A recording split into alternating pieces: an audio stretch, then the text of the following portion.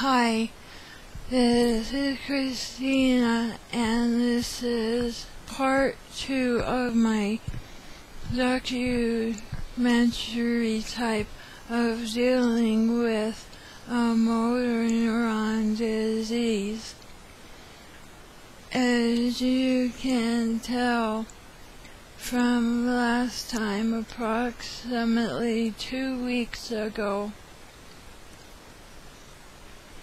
I was talking quite normally, but as it stands, my speech has gotten significantly compromised. I've been dealing with a lot of frustration because in my head I feel like I can talk normally. And no matter how much I try to say the words, they don't come out right.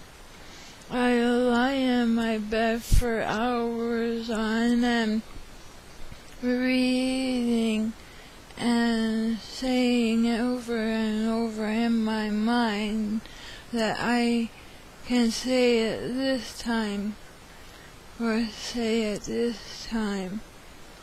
But each time, it doesn't come out.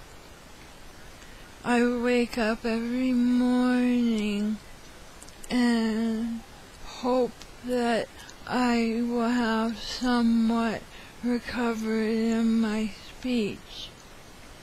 I have found a way to make it easier because when it first started going, I was working really hard at enunciating the words accurately, and that strained the muscles that did work, but I found that if I pass more air through my vocal cords, I can control a little easier and it not be so painful to speak.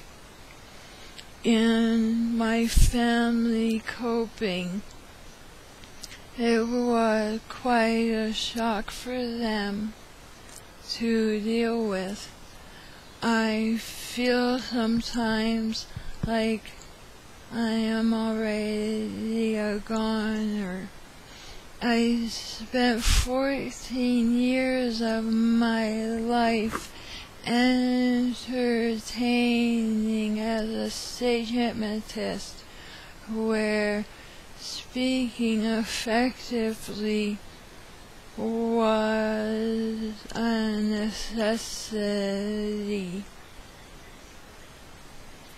I also noticed that people do one of two things.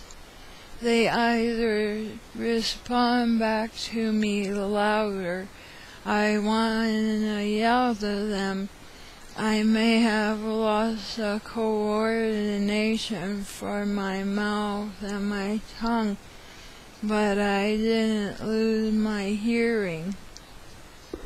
And the other thing that I noticed is people respond to me like I have mental challenges.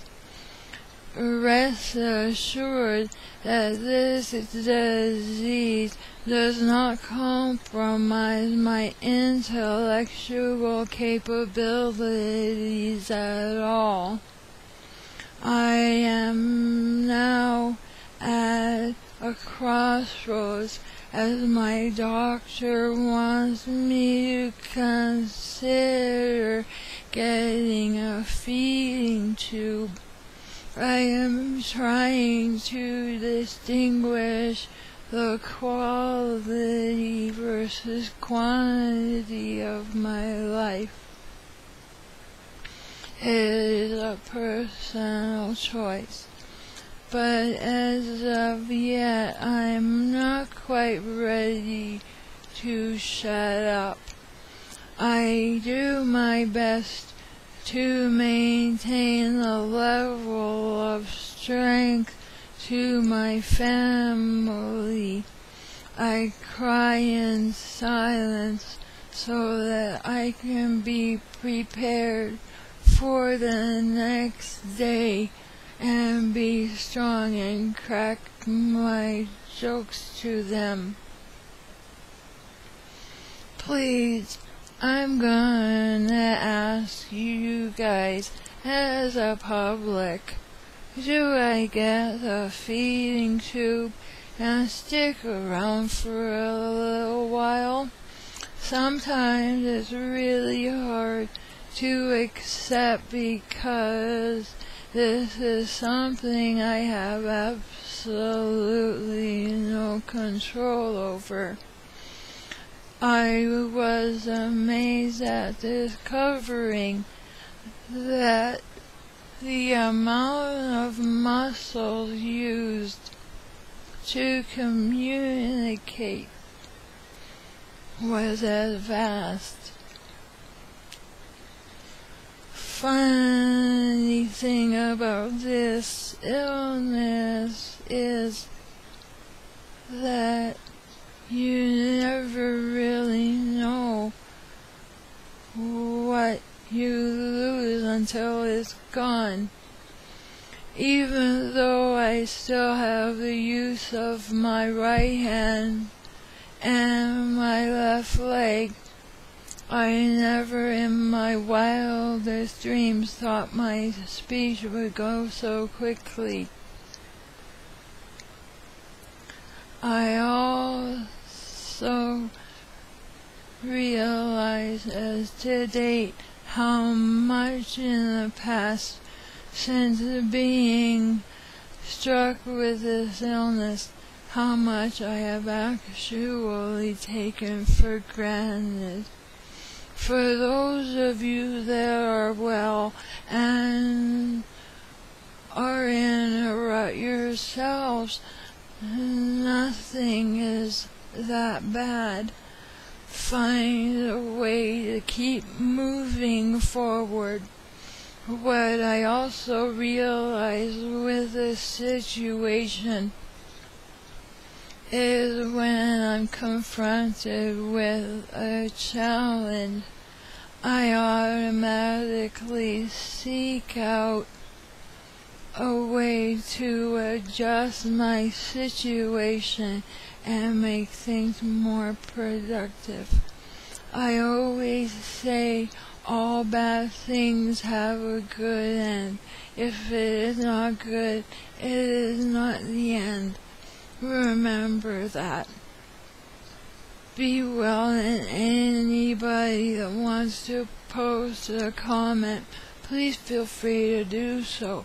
But realize that I am a real human being, and I am a very compassionate one, and hope that you would, at least if you comment, deliver me with the same level of dignity and compassion. Be good to one another. Bye for now.